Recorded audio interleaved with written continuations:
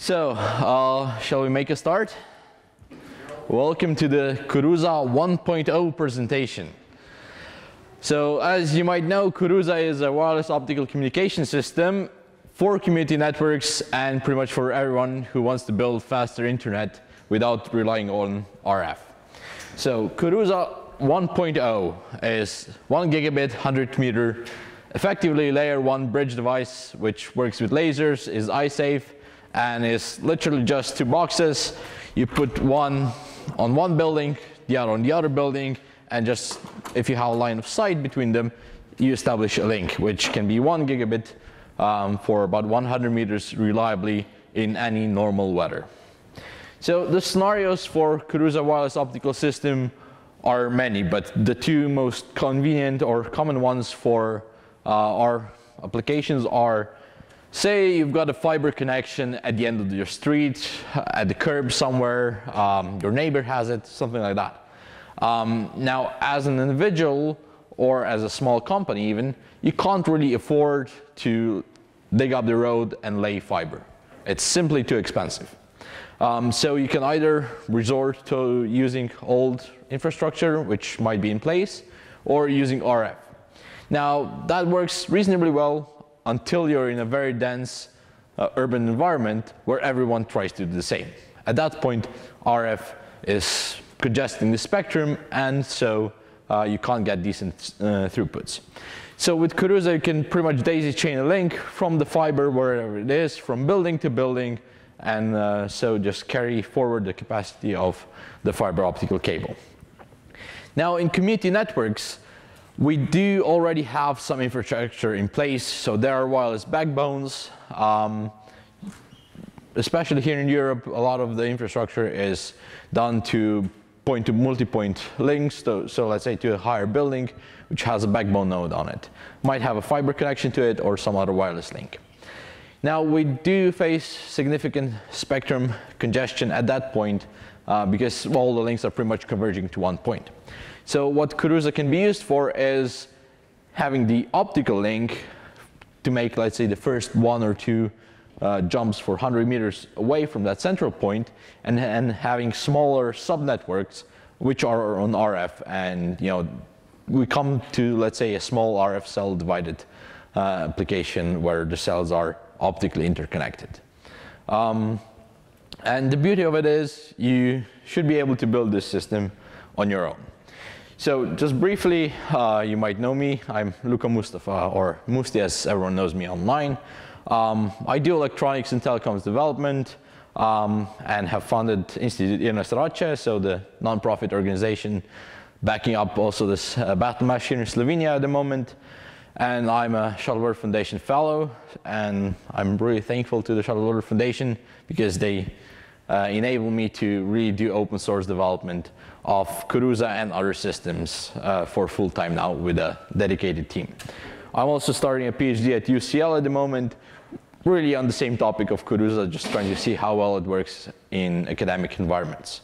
But I'm also a ham radio enthusiast, and of course a part of BLN Slovenia Community Wireless Network, and yeah, yet another reason why we are all here today.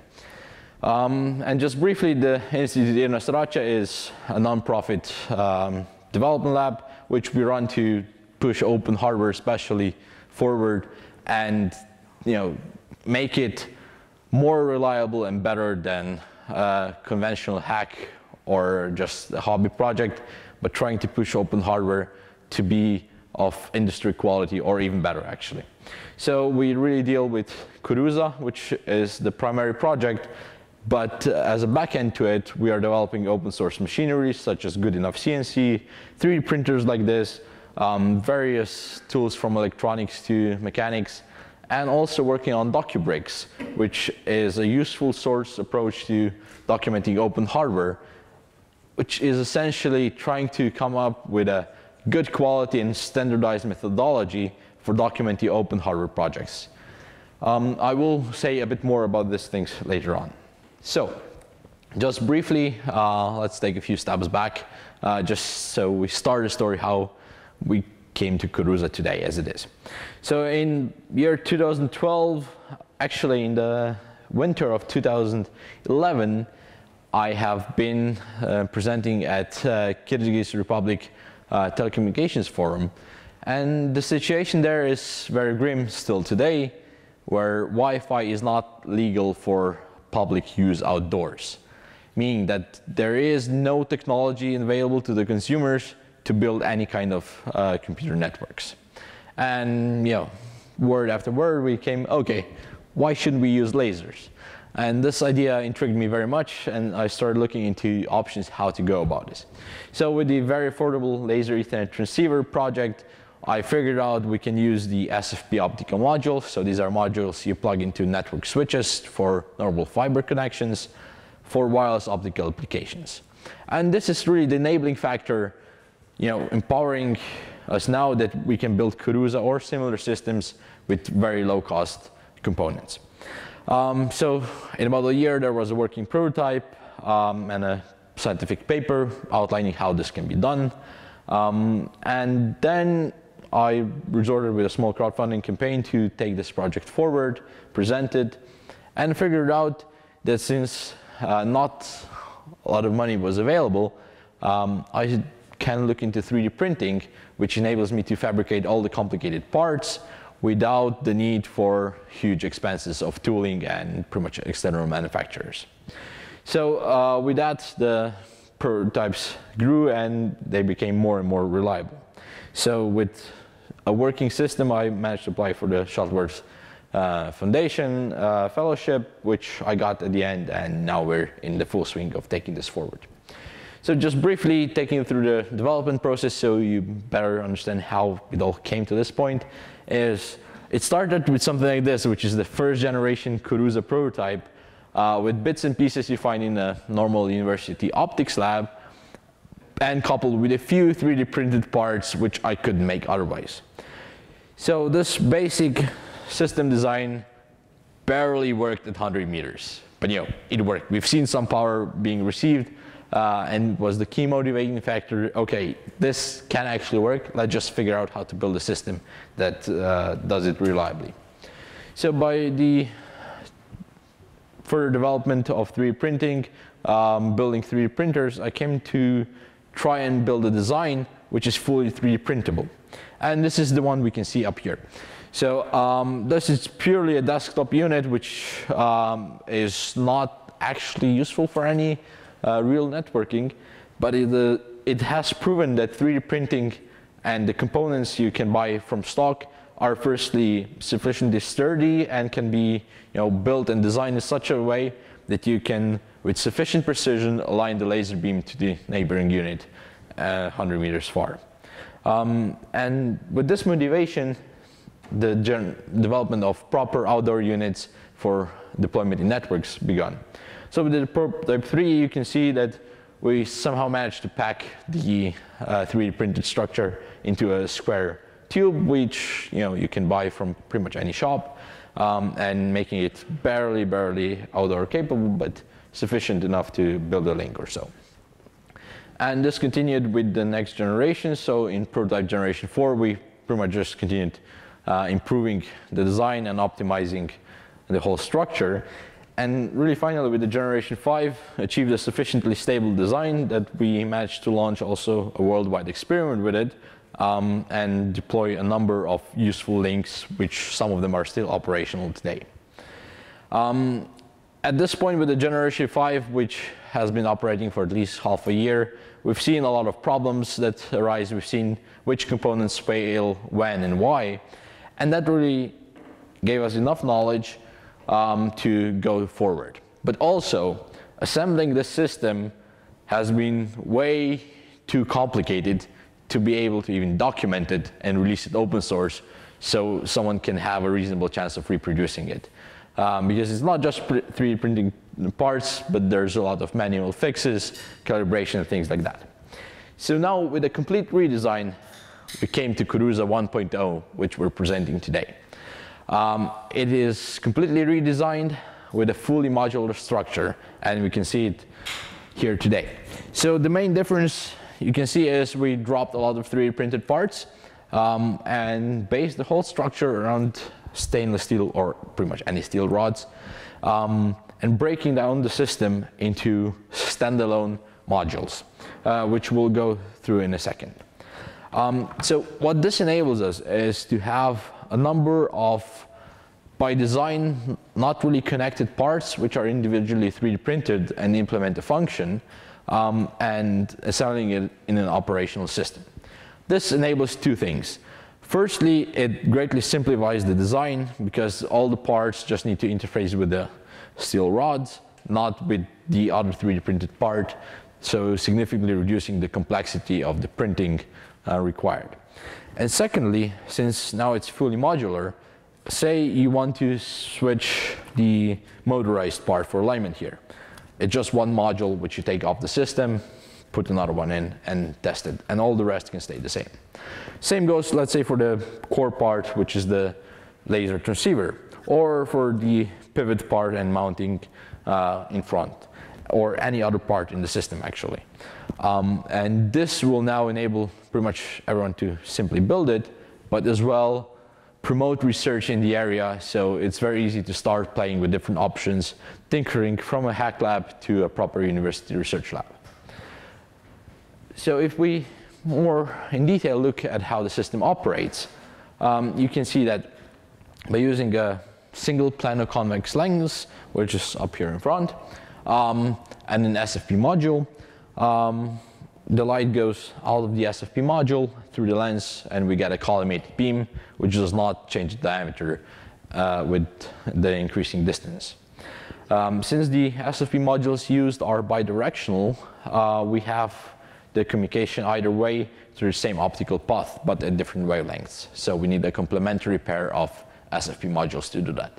So this is a very standard networking practice using a single mode fiber to have a bidirectional link. Now, we have the laser transceiver. We're able to send the light out. Now we need to, be able to point that light beam in the right direction. So that's why we have, firstly, a motorized system, which very finely moves this precise screws. So you can see some stepper motors moving screws that push against the case. And actually, at the front, at the lens, there's a pivot, which very slightly just moves the back of the unit, and the light beam just points somewhere. So with that, we get high precision of being able to align, let's say, laser beam at 100 meters with 1 millimeter or less precision without a problem. And this really enables us to lose almost no optical power for a 100-meter link. Now, once you're installing the unit, it's very hard to get the initial alignment. So we figured the most effective way how to do this is to couple the system in parallel with another green laser pointer.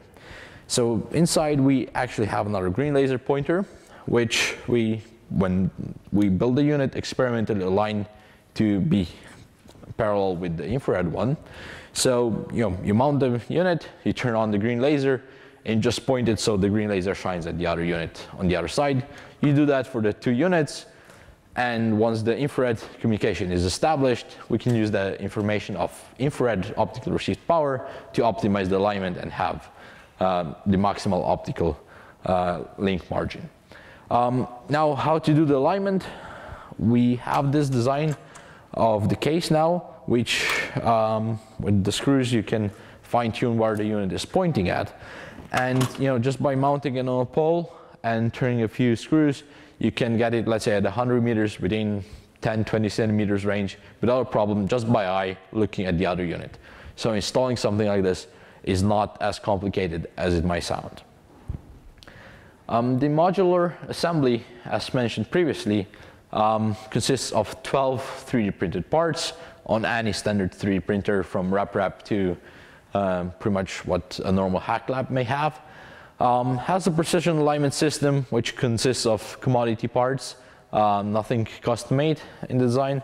There are 4 modular electronics boards, so instead of having one full control system for the unit, we have a standalone motor controller.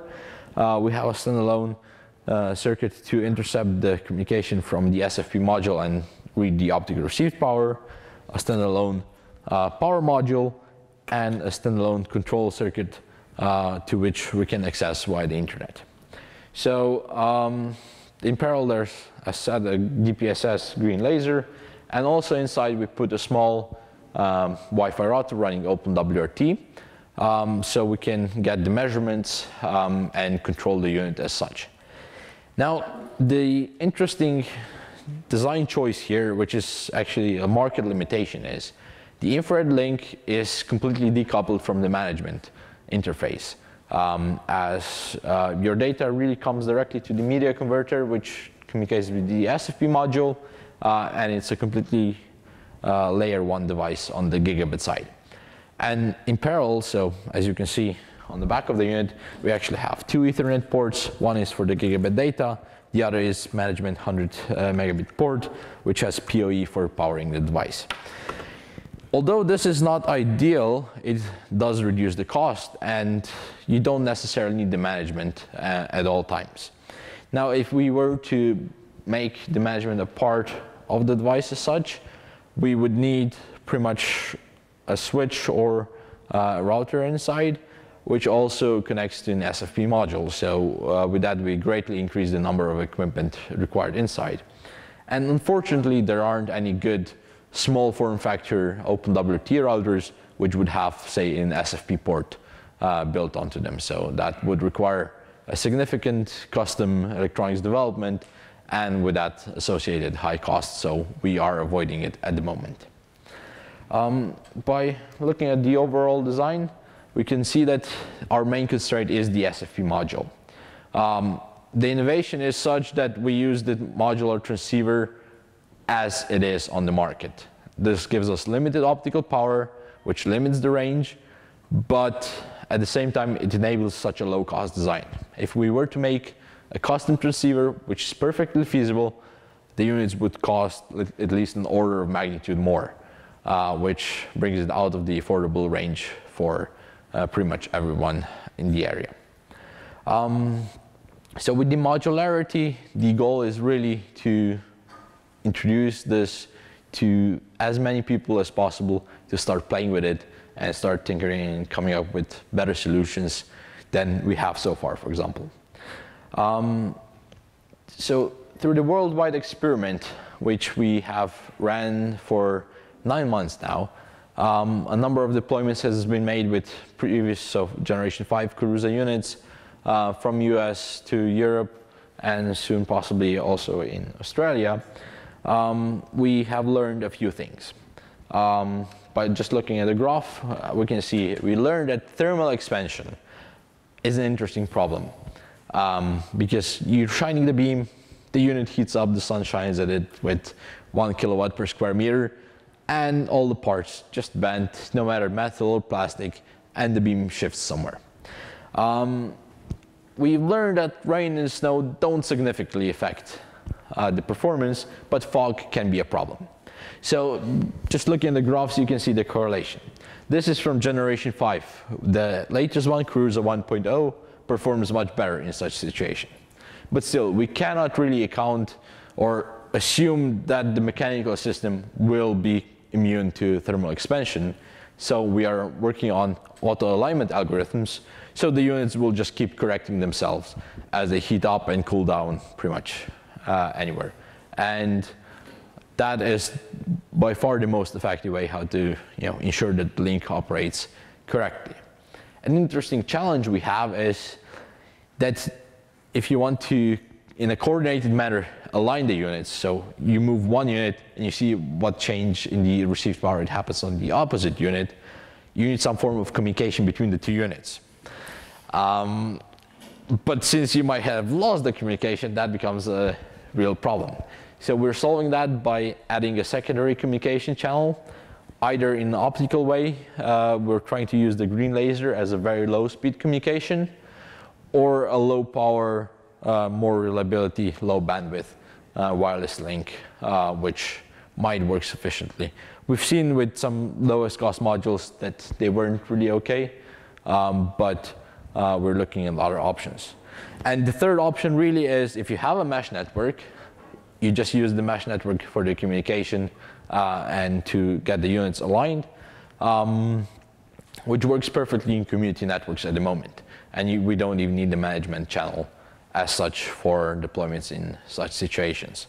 But as a standalone communication system, that should be built in. And as Julius pointed out yesterday, it's also worth considering building backup RF links into the system.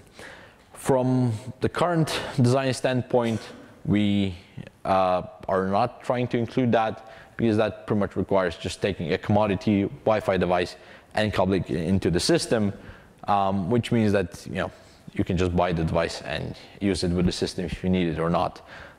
There's no real need or cost-effective way how to do that today.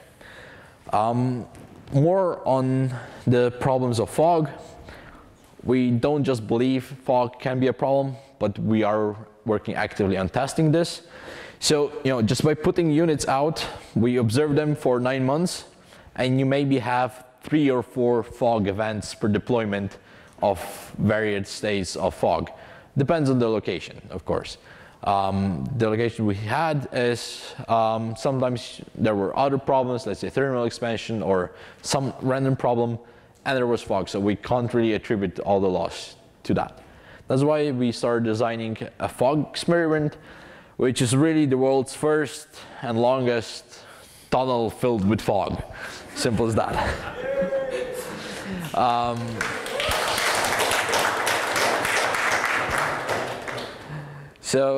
As you can see here on your right, the design is simple. Take a bunch of school desks, cover them with PVC foil, and fill it with fog. So on the animation, you can see the density of fog being changed in the tunnel. Now we've done this experiment just recently, got some measurements, but we will repeat it properly to even increase the quality of results. We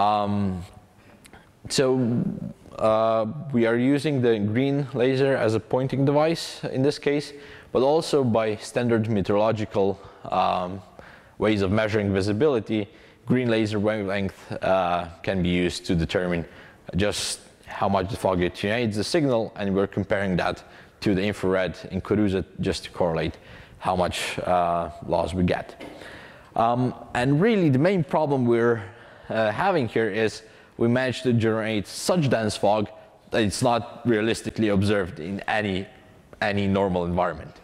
The attenuations we're speaking about here normally are about 200 dB per kilometer, which is a huge figure, but for 100-meter long link, this is about 20 dB, which is well within the link margin we have with the Koruza system. So the future of our design is to, in this month, finish the full open source release of Koruza 1.0 and prepare a DIY kit so everyone who wants to build the system can easily get all the parts without dealing with various suppliers and trying to find the parts and start experimenting with it. We would really like this to be replicated by hackers, developers, or pretty much anyone interested in it and get good feedback how well this works. The current design is in the depends where you get the parts, 700-ish euro range per link, which is still not very affordable, and we're trying to optimize the cost further down. But at the moment, this is where we're at. So the initial, the generation 5 was about 1.5k euros. So we halved it with this generation, and if we continue this pace, we'll be good by Koruza 2.0 or something like that. We would like to expand the worldwide Koruza experiment. That's why I'm calling or giving a shout out to you all. If you got some interested communities, researchers, pretty much anyone who would like to deploy a link and get, spend some time with it, sort out a few problems if they arise, and really make sure it's up and running 24/7, we can get very good results and figure out what exactly the problems are and how to solve them. But even going further than that, we are trying to establish a global micro-manufacturing network for preparing open hardware through releasing open hardware toolset, which is fully open. So for let's say about 10,000 euros, one can start a full hack lab workshop with all the machines to manufacture parts for Koruza or any other open hardware system today. So briefly going to DIY kit, with that open source toolset, such as the Troublemaker 3D printer there or any open source 3D printer, you can make all the printed parts for Koruza.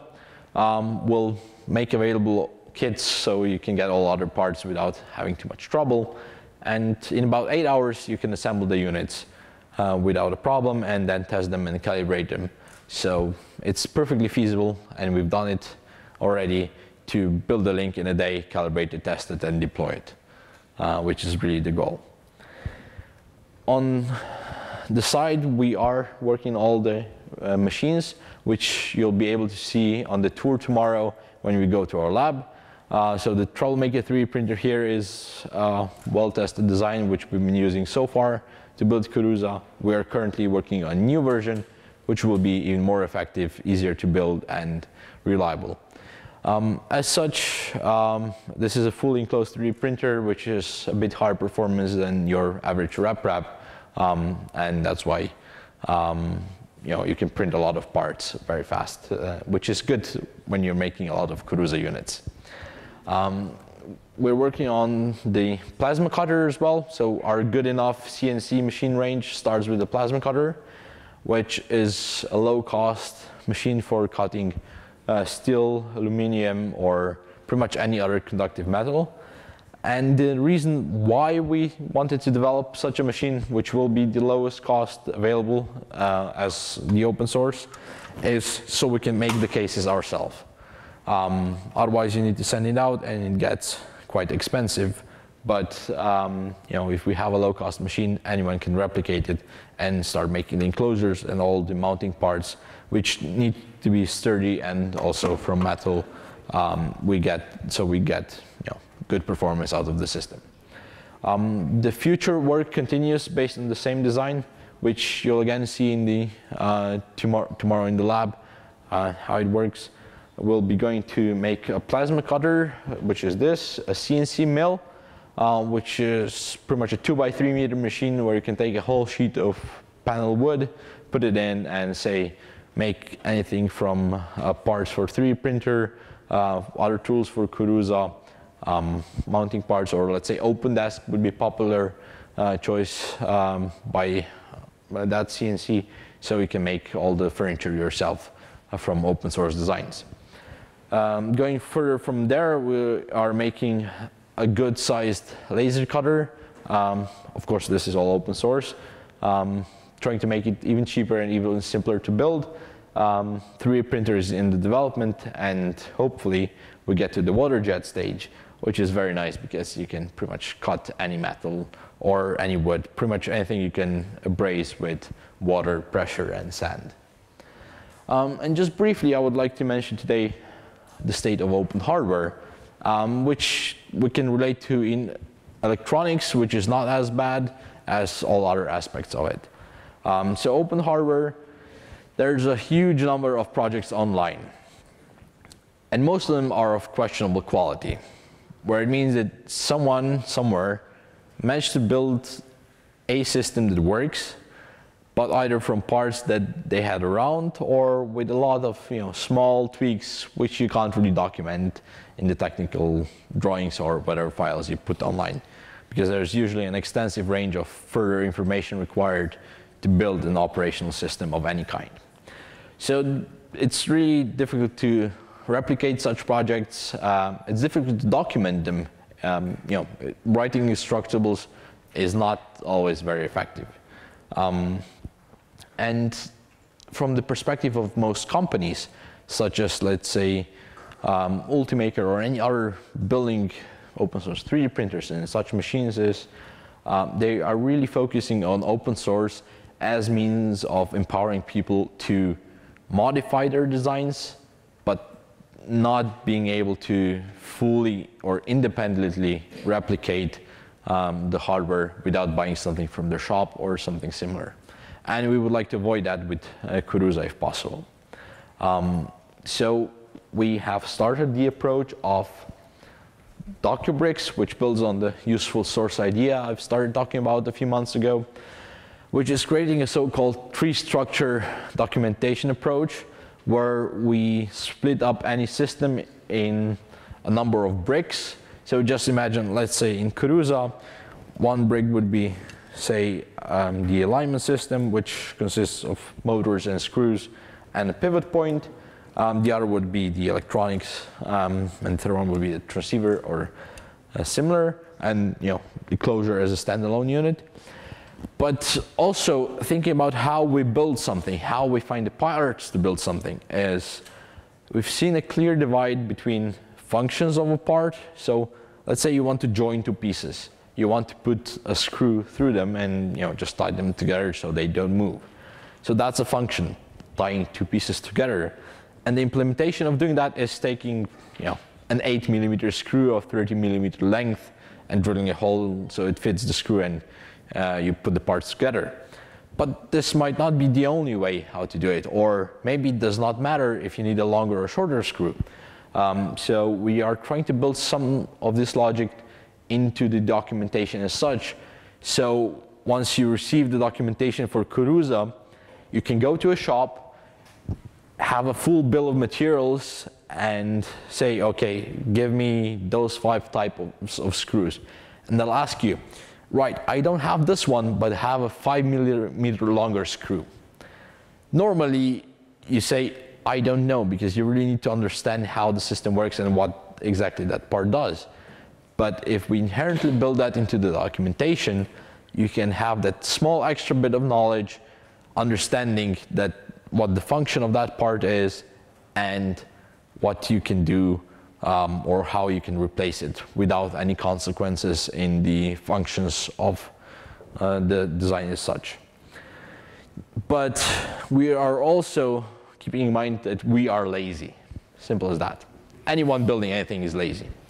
That's why we build it, because we want a machine to do work instead of us. But in open source, often the case is, especially in hardware, software is much better. People are very lazy in tedious work of documenting something, preparing files, images, instructions, steps, design files that other people can open, follow, and really replicate the work. So we are developing a documentation builder app, pretty much a computer wizard, which tells you, okay, define your bricks, define your functions, add parts, and just add descriptions here, here, here, insert photos, and an app companion on your phone, so you can easily just take a photo and it goes into the documentation, and you don't need to worry about resizing, shifting photos, inserting them, and all of that, because that is a pain. With that, we're aiming to create a whole system for open hardware documentation. Also, for the scientists among us, get DOI for stable system releases, so they can be properly quoted in the scientific documentation, and get the journal collaboration in.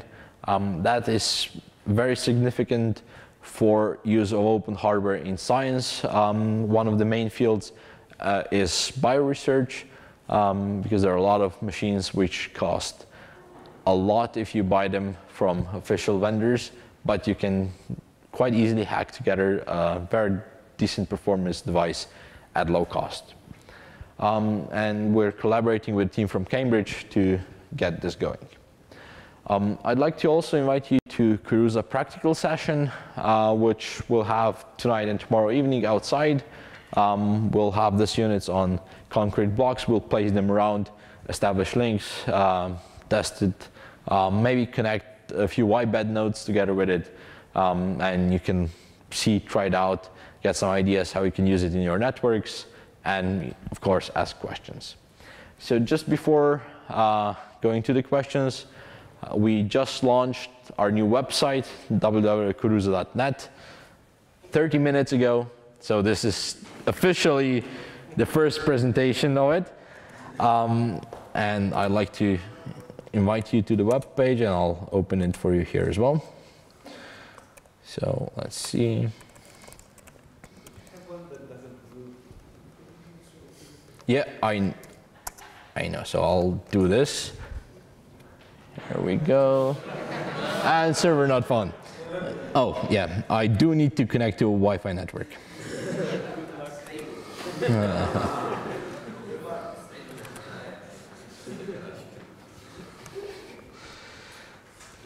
Should be it, hopefully. Where's the refresh button? Anyway.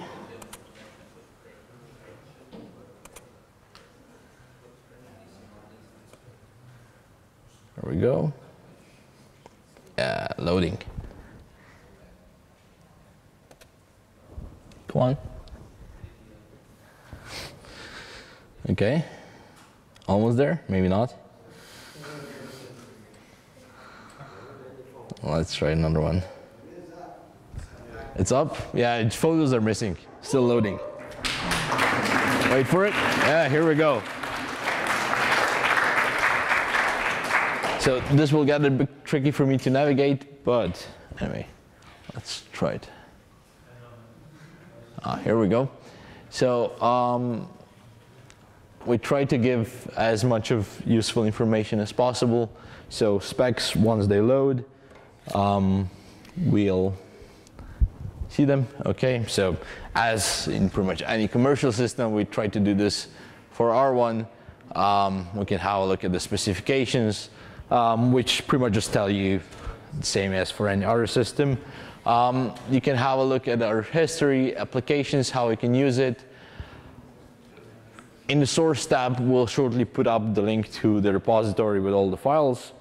And just as a short demo, I'll just briefly display some instructions.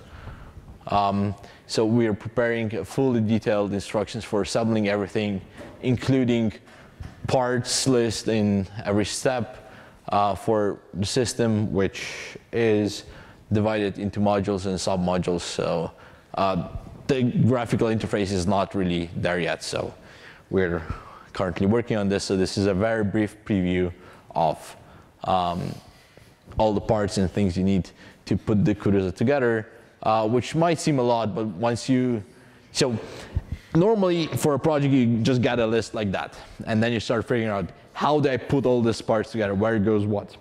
But actually, if you have first a bill of materials for shopping, and then you start assembling modules, and have special instructions how to actually manufacture parts. So you go 3D printing, print this part, check, you know, if this holds and this is the right dimension.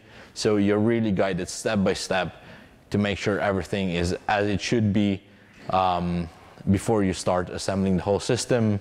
For example, what I forgot to mention is every module in the system also has test cases. Let me just find one somewhere. Yeah, you've seen it somewhere at some point. So a brick or a module you build has a test case, so you can verify, okay, part A and B fit together. Test case is, do they move 90 degrees? Yes or no. Pretty much just tells you, I've assembled something, and before it's a part of a bigger system, it works correctly or not. So yeah, that's pretty much it. Let's skip back to questions and maybe we discuss a few more things. Yeah, go ahead. Older prototypes of Koruza had a longer range. So you said that there's a margin of 27 dB. Yes. So if I just say I live on a countryside where no fog is, the range can be longer than 100 meters? Yes, you can go 200, possibly 300 meters. That, and again, depends on thermal expansion problems you get due to other factors. But 100 meters is the reliable design choice which should work anywhere. Okay. Simple as that. And do you have an idea on how much the do-it-yourself kit will cost? We don't have the final calculations. but we're aiming to make the price such that the kit will be cheaper than if you order parts yourself and pay for individual shipping for every part you need. That will be currently in the 700 euro range. I can't really say how much exactly because we don't have the figures yet for making the enclosures and things like that. Once the plasma cutter is released, which will be shortly, we'll make all the parts ourselves and see how much that decreases the cost and things like that. For one site or for? For one link. For one link? Yes.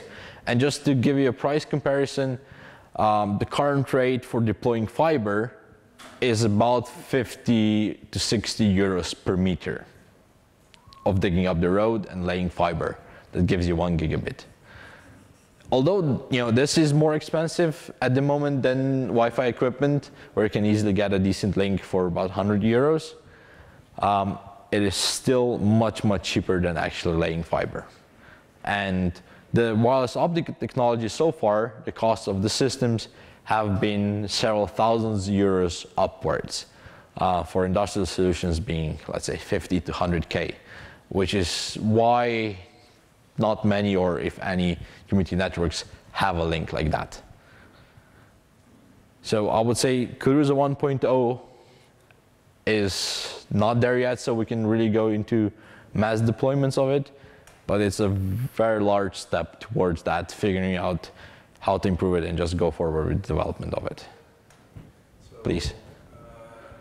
From what I just looked at, what this module, the TP-Link module costs, this optical module, this is basically, I think, on the order of 100 euros. Yes.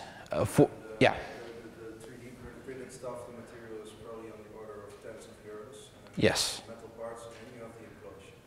Yes. So I'm wondering, do you have any ideas and path forward of making this more cheaply available? Yes.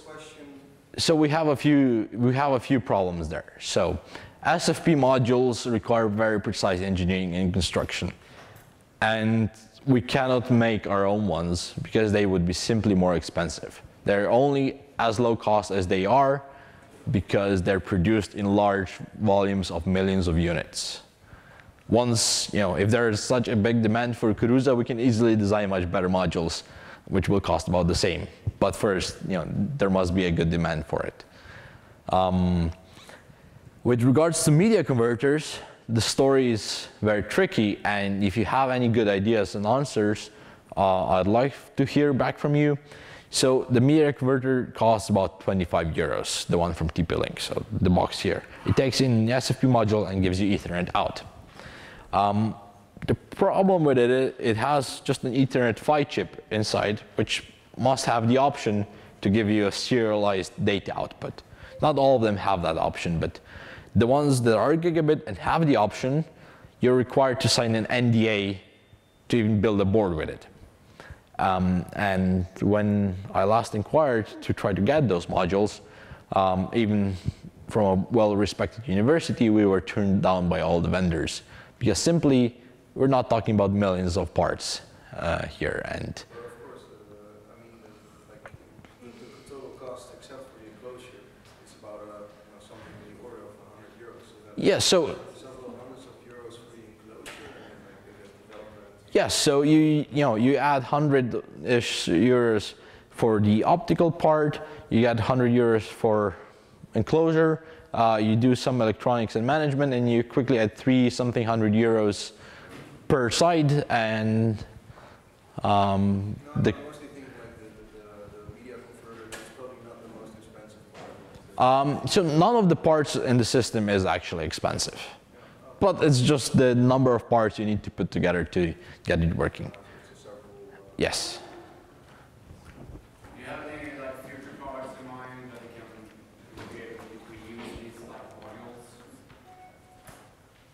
So, reusing the parts of Koruza units, or Yeah, something like that. I mean, it's an modular system. Can you foresee any other future products that be able to like reuse some of these modules? well, speaking about the SFP modules as such, if that's your question, you can reuse them in any wired optical network. Or you take them out of a wired optical network and put them in here. As for the future, this is not exactly your question, but we're looking at swapping them out for 10 gigabit SFP modules. So we're not far from having a 10 gigabit version of Koruza as well, which can be months away, not much more. The problem is, where do we get 10 gigabits? Since you can't really run fiber, so you can't really run 10 gigabits on a long Ethernet cable. So you need to run an optical cable to a Koruza unit as well. So you need to double the amount of SFP modules, which again increases the cost. But we are looking at ways of doing this. And as well in the future plans, we're looking at replacing the media converter with another SFP modules. So we can get an optical link to the Koruza unit as well indoors. But that does not necessarily reduce the cost because you still need the media converter at some point in the building. Unless you have a switch where you plug the fiber optical cable in. But that's a shout to you all. In how many community networks, for example, do you have SFP ports and fiber optic cables available on pretty much every backbone node? Yeah, please. In order to get the SFP to the module to operate over free air, did you modify or reverse engineer the internal firmware of the SFP module? No. From what I heard, most of these modules got like an 80 mega microcontroller inside. I've seen people reflashing those modules to get around some vendor lock-in situations to be able to use no-name modules and certain switches which are usually finicky. So I expect there to be more possibilities for optimization. That's just one thing. Well, we are using no-name modules, so we don't have a vendor lock-in problem at all. So what the processor inside does, it does not touch data. Okay. It only is there to measure optical power, to blink a few LEDs saying this is like the link is up, the link is down, and contains some stuff in the flash. Once you put it, let's say, in a switch or a router, that switch can read out, okay, this module is at that wavelength and rated for that length, and can just give you some diagnostics. This is how much optical power you're receiving. And we are using that feature to see how much power we have in the Koruza unit as well.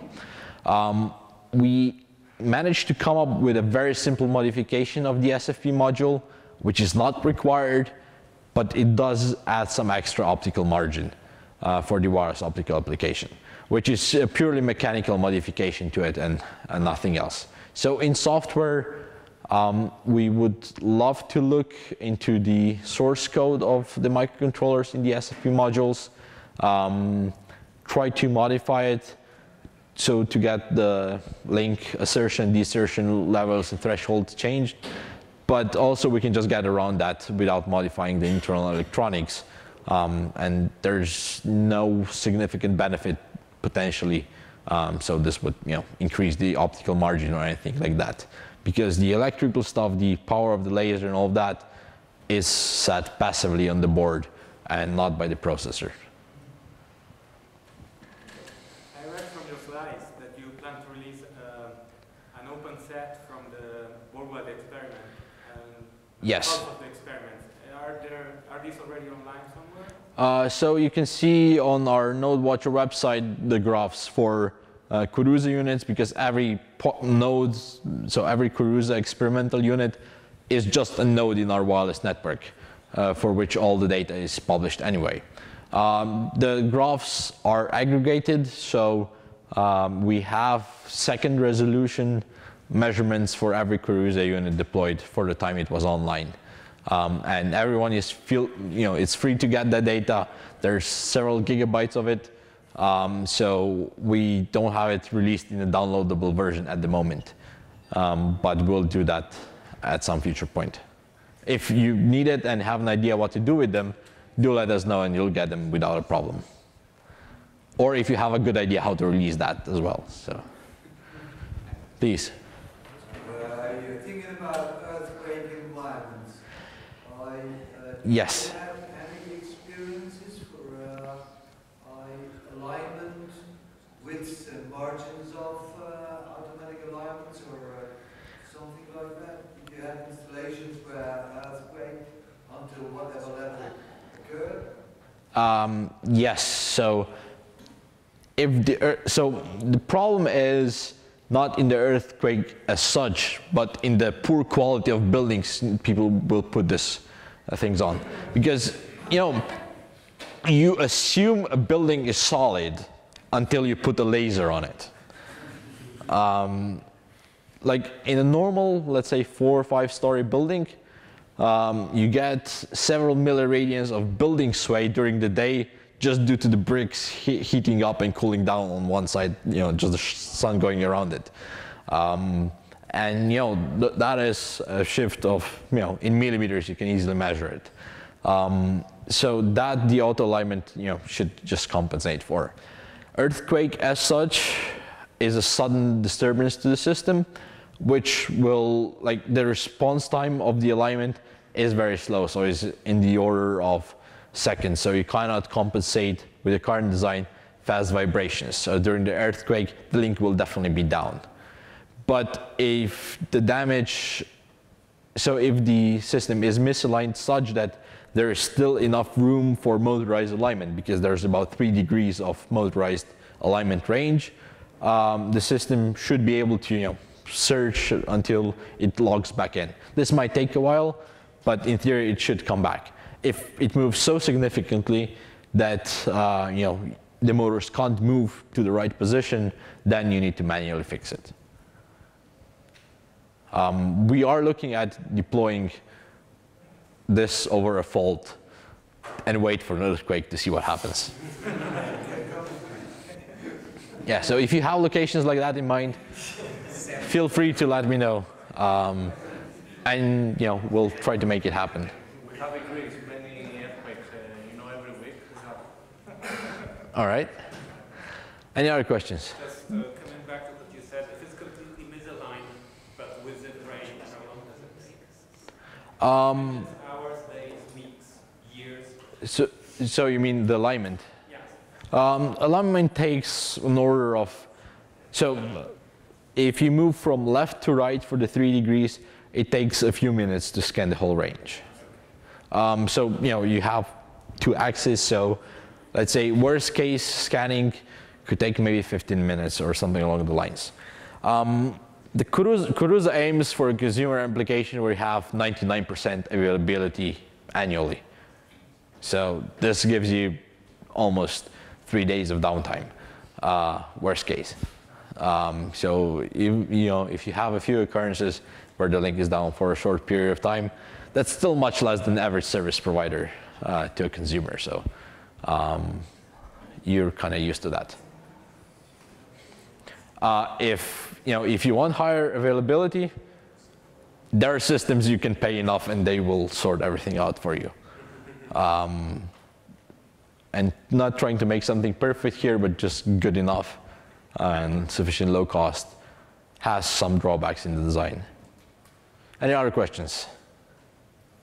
Do you have ideas for increasing the range to kilometers? No. It's in a reasonable cost range. At 1 gigabit, it's not possible.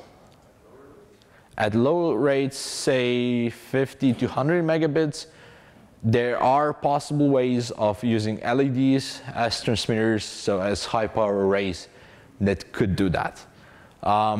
There's a whole bunch of other problems associated with that, but it would definitely be an interesting research or development actually task trying to create an LED-based SFP module. Because currently everything is laser-based. With LEDs, you can afford higher power. Bandwidth is somewhat limited, but we should get to 100 megabit-ish range without a problem. I just want to say this is so cool. When I first started building with radios, it was about 40 grand an end. You needed to know someone with an 80, play with them, and it's gradually dropped to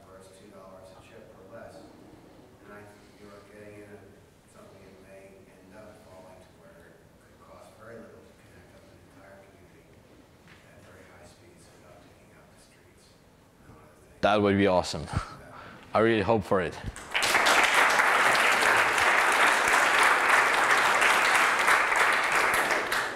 Can you please announce again the workshop today? Or when will it be? So pretty much whoever's interested, just find me and we'll work out the time. We'll just set up Koruza units and I'll kind of guide you through it. You can have a look at all this. You know, all the things will be here the whole week. Just have a look at them anytime, ask questions. You can see a part printed for Koruza, for example, here. This was just printed during the afternoon.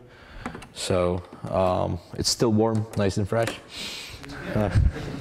So this is the part that houses the SFP module here. So I'll just peel off the retaining edge, and yeah, this is the part that fits here. So within about 12 hours on a decent printer, you can get all the parts for one Koruza unit. So in the day, you can print all the parts for Link. That's what we're aiming for at the moment. Like 1 day of printing plus 1 day of assembly, you can have everything done. Yeah. Do you have any plans to do repeaters? Well, repeater is just one more unit. Yeah. Simple as that.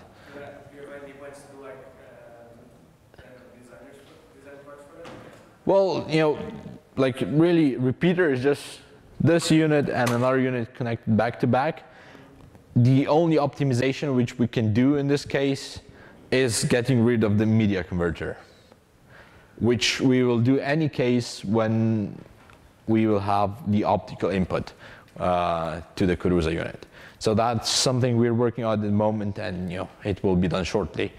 But by that, you know, you drop a price maybe for 60 euros or something like that.